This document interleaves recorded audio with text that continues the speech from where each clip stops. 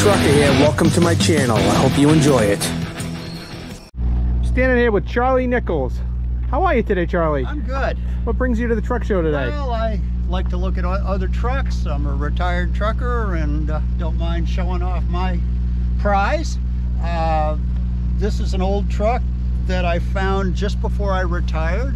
Was sitting in the woods, hadn't been running 12 years. Where did you find it? Up in Wolfboro, New Hampshire. Okay. I'd been driving by it. I was working locally at the time, and finally I stopped and there was a sign in the grass that said for sale. So I negotiated for it, brought it home. It took me about an hour to get it running. Yeah. But it was tired. So a couple weeks later, I found this Airstream on Craigslist in southern New Hampshire. It was in an estate sale, and I bought it and said, I can make this work. Oh my God. Then I found a donor truck. Now, the original truck was totally inappropriate for my use. Had wedge brakes, Dayton wheels, 14 leaf front springs, an axle ratio that wasn't going to go down the highway good. And over time, it's morphed and changed. We've got it where you can walk through between the cab of the truck. I've made a booted area that works pretty well, so you can go right through, so it's licensed as an RV. Can I take a peek? Yeah, of course. Oh, what a beautiful cab. Hi, who's this? That's Raina and Jude. Hey, Raina and Jude. You guys are beautiful. You got a nice dashboard.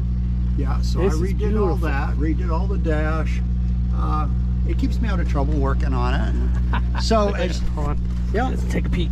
go ahead. I'm not gonna go all the way in. Just want to take a peek. Wow! Look at that! I think it's bigger than my house. Well, I don't know about that. It's 110 square feet back there. 110 feet? Yeah. So when I retired, after I got it done, we immediately took off for Florida.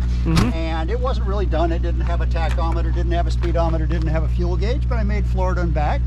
And then I've continued modifying it since then.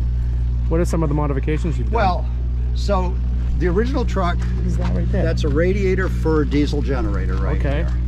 So, and it has its own fuel tank in the back under the bumper. So it's a mix of lots of different vehicles. It's got a Volvo front axle under this. It's got a Freightliner fuel tank there. It's got some junk fuel tanks that I cut in half and used as covers. So behind this one is a 33-inch toolbox. This opens up, slides out, and there's about 400 pounds of tools. Come on. Wow. Yeah. So it's from about this area here through the rear wheels came from a donor Volvo. Okay. My axle ratio is a 307. I'm doing 1600 RPM at 80 miles an hour. And I'm governed at 2400 RPM. Wow. So I have no trouble keeping up with traffic. Yeah, I would say so. I'll open the hood in a minute. Sure. So I singled out my rear axles. That allowed me to clear the septic tanks here. This is dry storage in here. And we have a small fuel tank in here. I run off-road diesel for the generator. Okay. This compartment here, we keep a 16-foot inflatable pontoon boat in there. It's all rolled up, folded up, and everything that goes with it is in there. What is this? This is an old fuel tank you just cut in half? Yes. How do you come up with this idea? My head.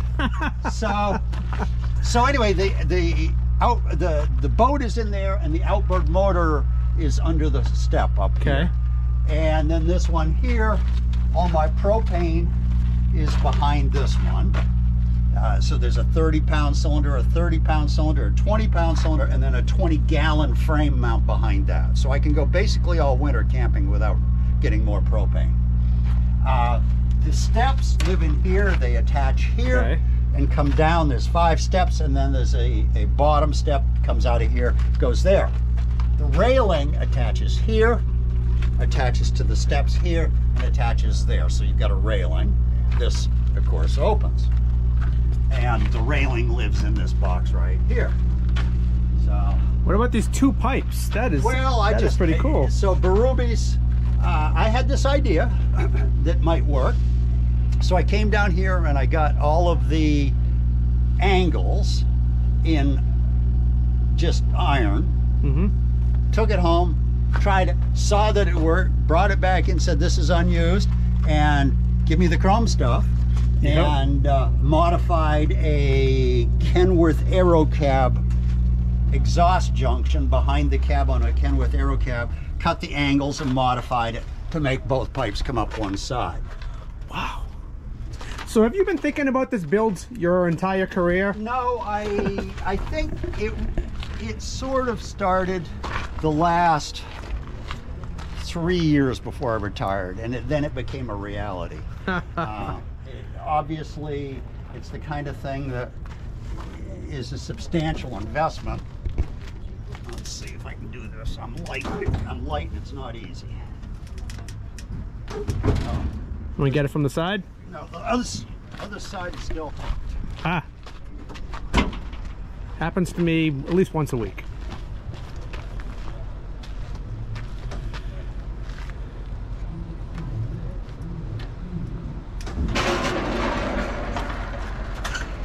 Oh my. Oh my. Oh. KT? KTTA. KTTA. Jeez.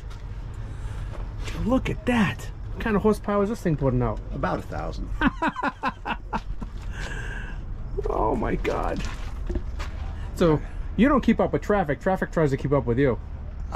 With my F-150 in tow behind me, crew cab F-150, if I step on the throttle at 80, 10 seconds, there's a puff of smoke, and 10 seconds later I'm doing 100. Oh my God. Yeah, it will keep out. Traffic is, they think they can outrun me, and a lot of times they can't. Wow. Let's go see the other side. I bet you're all the talk at the truck stops and at the. Well, I don't hang out in truck stops. At the camping grounds. So when you're at a camping ground with us, all the retired truckers come and see you? Oh yeah, everybody does. Yeah. I don't really camp much anymore. Okay. We did it the first 5 years, and then I ended up buying a place in Texas, and so this has become more. I came home last week. This has become more of a commuter vehicle than anything else. I use it to come from Texas to up here. On this trip, I got 6.75 miles per gallon at mid 70s. It's the slowest I've ever really made the trip because of the price of fuel. Sure, sure. So last winter, I welded up all of this. When we went south after I put the motor in, I cut the frame right in this area right here. Okay. And lengthened it, added a foot of frame, pulled everything forward, and went south just as it was starting to snow with one air cleaner on it, and it was starving for air. So after I get down to Texas, I fabricated up all of this, fabricated up the shroud for the radiator. Just made it all work. Well, thank you so much for showing me around. Yeah, absolutely. Your vehicle. What do you call it? A truck? A camper? A combo? It's licensed as a motorhome. No special driver's licenses needed. Isn't that something? So it's kind of fun to go by the open way stations because you're not a truck. Well, that's fantastic. Thank you so much. We really appreciate you talking to me. Nice meeting you. Good meeting you. All right. Thank you. Thank you.